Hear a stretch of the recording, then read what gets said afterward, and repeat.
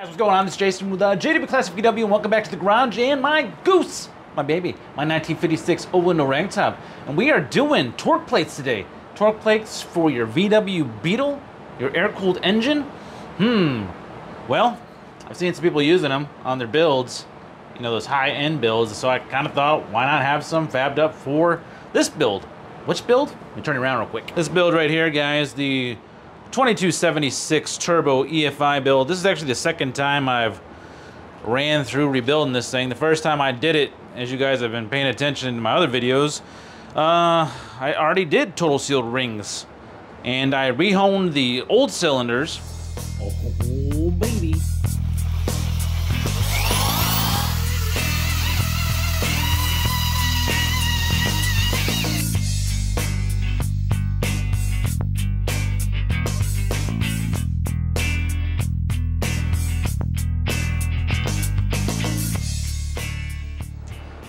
And I think that my tune was off. Yep, because my tune was off. I ended up washing out the cylinders. In the last video, we talked about the fuel regulator, the air-motive fuel regulator. We put a new gauge on here, and we also put a new sensor, fuel pressure sensor on here as well. I ended up going with a 90, guys, because, well, it fit better, and I can actually get the plug on there. I still haven't routed the plug off the harness over to this side yet. I'm gonna get around to that maybe today, maybe not today, we'll see. A couple things going on with the build, as you guys saw in the intro. Yeah, I've already done the deck heights. I only had one deck height that was a bit off, but that is definitely within tolerance for me. I'm good to go with that. Compression ratio stays about the same, or really darn close to it, even with that little bit being off. And you guys can see that I'm running two different types of spacers here. I got them marked for the cylinders. We got the copper spacer that goes from the head of the cylinder head to the top of the cylinder itself, and then this goes on the bottom of the cylinder to provide spacers, to provide the space that I need to get the compression ratio that I'm looking for, which is like between 8.5 to 1, 8.8 to 1. I think I'm at 8.8 to 1 right now, which works for me. So we're gonna go ahead and do the X and Y axis, and then different levels, A, B, and C when it comes to the cylinder. A being the top, or close to the top of the cylinder itself, the middle of the cylinder, and then the bottom of the cylinder. We're gonna check and see if the torque plates make any kind of difference. So before we carry on with these torque plates and see what's going on, don't forget, guys, to like, share, and subscribe this content. Share with some of your buddies, some of the guys out there you're like, what's Jason got going on over there with that turbo? Hit the little link off to the side, and then tell your buddies, tell the other VW people out there, hey, check out JWClassicVW. Now, back to the video. So let me go ahead and bring over the #1 piston stuff. Okay, here we go, #1 piston. If you guys are just tuning in to this to see what the heck torque plates are all about, these are JE forged pistons. Yeah, forged to be able to handle some real power, baby. And yeah, what's this crap on the top? That's Cerakote. Cerakote's some good stuff. It's supposed to help out when it comes to keeping carbon deposits from collecting on the top of the piston, help out with heat staying inside the cylinder and going out through the exhaust and not being absorbed into the top of the piston as well. How much of a difference does it make? I'm not sure. I will say that lots of race car drivers out there, they Cerakote all kinds of crap. So why not? It was a good idea. I know somebody that does it, so I went ahead and did it. All my deck heights have been done, like I already told you guys. But now, let's talk about what we're going to be doing when it comes to measuring the actual cylinder itself.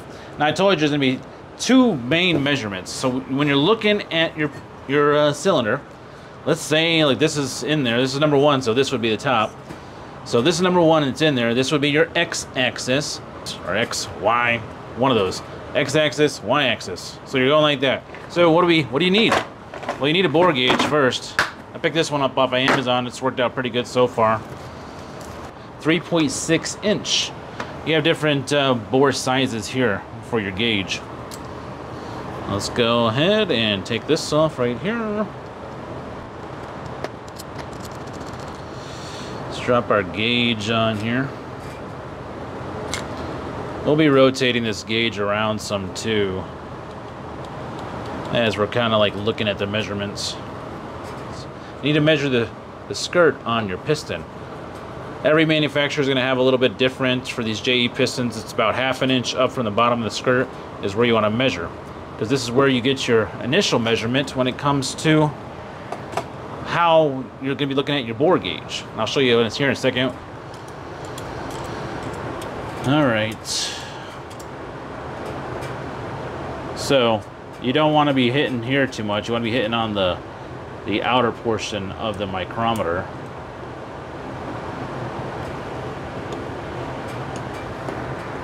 And can you guys see that all right? I think you can. It's always more fun when I'm trying to do this and make sure that you guys can see it too.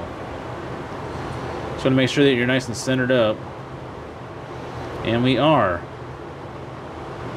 You just want it to drag a little bit on there.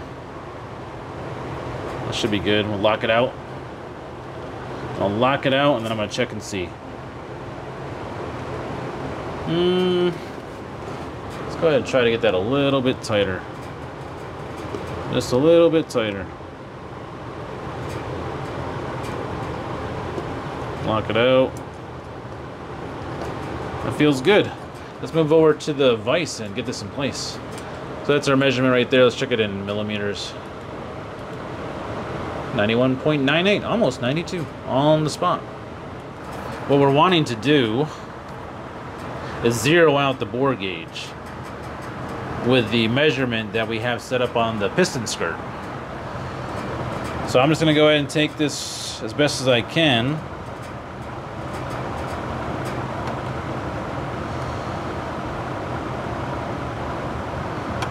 I think I can use the inside of this micrometer. There we go. Just kind of have this in here. Level it out and then zero out on that measurement. It's almost there.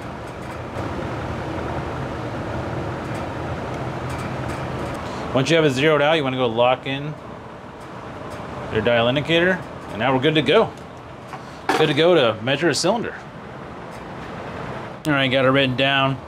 So the X and Y is like this because, remember, with the Volkswagen piston, when it, number one, is in the up position, this would be your X axis, and then your Y is the one across the flat right there. So when you lay it down, you got your X axis and your Y axis. We're gonna measure those first at the top of the piston. So we'll do like a T1, T2 on X and Y. So T1, T2, and this is for X, and then Y. Like that. We're gonna take those measurements, and then we're gonna do the ABC. So like just different measurements at the different elevations inside the cylinder, or depths, or what you wanna say. I'm gonna do it pre and then post torque plate.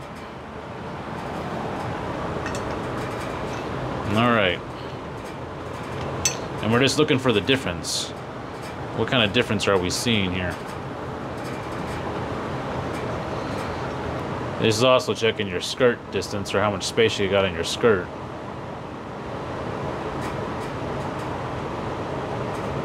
And it's going between 2 and 5 thousandths. Yeah, we don't have much movement at all there.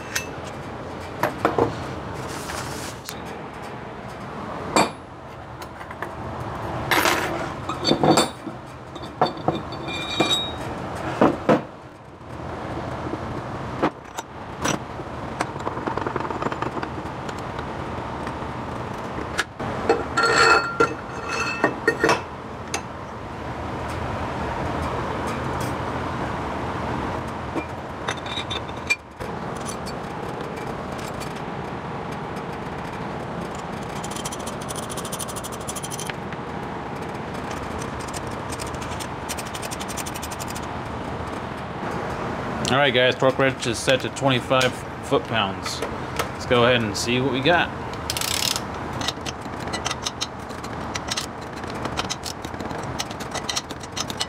Remember, everything was miking out at 2000s. Let's go ahead and just do some general checking. First up with the x-axis. Jeez Louise, I'm having some troubles with that.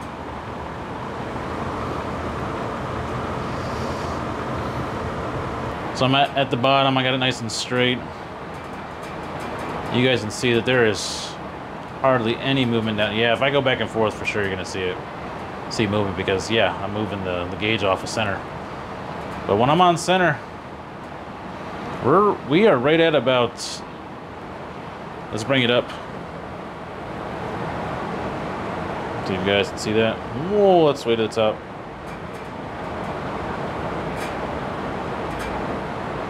So the torque plate doesn't make much of a difference there. Let's try the Y. I'll bring you guys over to it. Alright, that's the Y. Go straight up and down.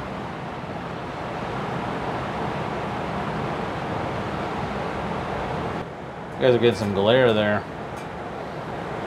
Let me see if I move you a little bit. A little less glare, maybe. Well, it's about what I suspected we would see with brand new cylinders, that the torque plates wouldn't make a huge difference. Now, like I told you before, I think that if you were to use torque plates after a rebuild, say that you're replacing your pistons or you're replacing just your rings, and you happen to do a hone on your cylinders, then yeah, you might see a difference when it comes to using torque plates. But using these torque plates, the ones that I had made up by my buddy, I'm not seeing any kind of change when it comes to differences with the torque plates installed versus not installed. It's good stuff, guys. Good stuff. I know I'm probably not gonna, I'm not gonna use them this time, but I'll probably leave them installed still when I go ahead and hone these bad boys out real quick, because I don't know if you guys know VW Darren, but he's one of the guys that I like to watch. He's one of the old school goats when it comes to building engines, and I kind of believe what he has to say. And he's rebuilt quite a few engines using these AA cylinders, and he recommends that you run a hone through them before you gap and put anything new in there, just to clean them out pretty much. So I'm gonna hone these real quick, throw some light oil in there, hone them out, and then start working on the rings, guys. I've already done a video on piston rings, and I'm not gonna go back over that again, but hopefully next time we'll be getting some assembly done. There's a couple other things I wanna show you real quick. Turning around. So I went ahead and resealed the block-off plate here on the Autolina engine case, because I have a remote oil filter. You guys have seen the video before, it's up here in the corner if you haven't, on the remote oil cooler bracket that I built. I'm running a Sebring, pretty nice, pretty expensive external oil cooler underneath Goose over there. I'm also going to be taking everything apart on the bottom here and resealing up my sump. Why not while I got it apart? And then tapping out this bottom fill location. I'm gonna tap it and put a plug in here, because I'm tired of having to take apart my lines. Whenever I do an oil change, I'm having to crack my lines here, and I just think that that's retarded. So we're gonna get away from that. But that's gonna do it for today, guys. So, torque plates. I'm not sure if I'm believing the hype yet. Once again, I haven't tried using them when it comes to a rebuild. But when it comes to new pistons and cylinders, I didn't really see much of a difference between torque plate installed versus torque plate not installed. But that's just me. What's your experience? Comment below, guys. Appreciate you guys putting some love down in the comment section. Coming up soon, yeah, you guys see this? We've got some lights. I'm gonna install some lights in the engine compartment. I've already got underglow lighting installed on Goose, because, I'm a child at heart. That's it for today, guys. Appreciate you tuning in. Hope you have a great work week. Hope you got out in the garage a little bit this weekend, did some work on your baby. Maybe went to some shows. What have you guys been up to? Don't forget to join the Facebook group or check out the Instagram. Facebook group is cool because you get in there and you can show me what you guys are working on. I love seeing your projects as well. And yeah, that's it for today, guys. Have a great week. Talk to you soon. This is Jason with JWClassicVW and Goose. Bye-bye, guys.